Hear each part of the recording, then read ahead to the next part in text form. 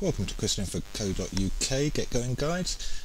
This tutorial will be about making some special effects to an image inside Freeway. So again, you don't need to go into Photoshop to make changes. So I've got an image on the screen here, so we're going to select that, and we've looked at border effects and things that can happen around an image before. But to make changes to this image, we're going to start to introduce an element called actions. Actions are additional pieces of software that Freeway uses to enhance the products that you're making or to add special effects.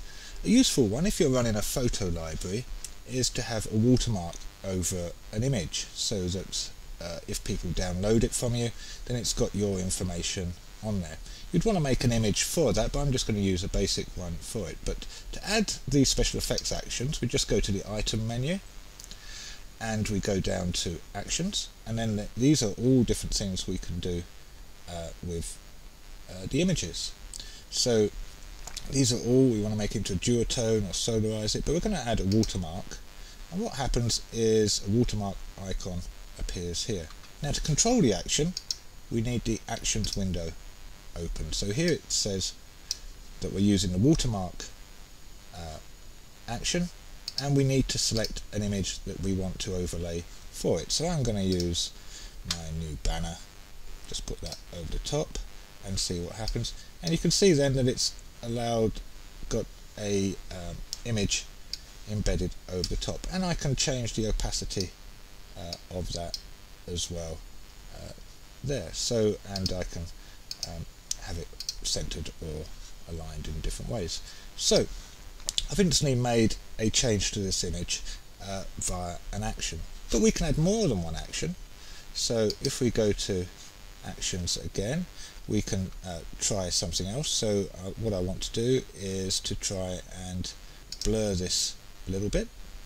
So again, if we go to the actions window, you can click on the action you want, and then it tells you what kind of blur you want on it, and it can blur the whole image, and you can do it separately, and you can have different kinds of blur as well. So catch up, square ones, but Gaussian is normally the one you want to use on that. If you don't want to use an action, you don't like it, you can hit the cross button and just get rid of it, and you're back to normal. So also, if you're in the actions window, you can add more actions here. Up come all the actions that are available for this. So say we want to have a linear blur. I click on that, up comes there, and then we can sort of blur it as if something's moving across quite fast.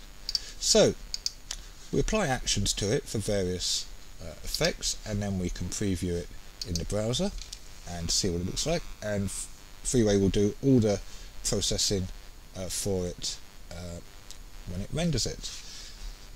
And we can go back and change our mind. So we'll get the actions window open again, and what we're going to do is we're going to add a chroma key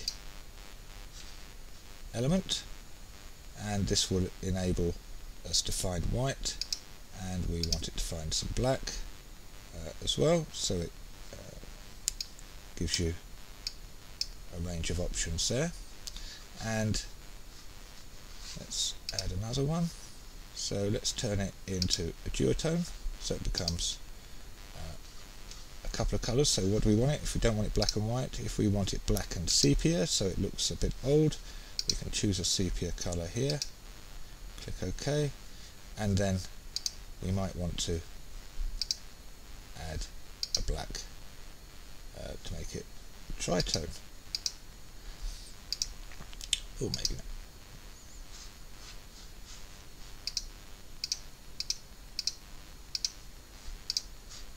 So again, if you don't like it, you can just go back and change it again. So there are actions you can have within your Freeway document, and you can preview them and you can play around with them without having to go into any other piece of software to create it, so you can do it on the fly in Freeway, and you can change the size of it and import another picture into it instead of that one. So it's very easy to use actions. You just click on the item menu and go down to actions, and you're done. So visit me at www.chrislinford.co.uk, or you can find me on iTunes or YouTube.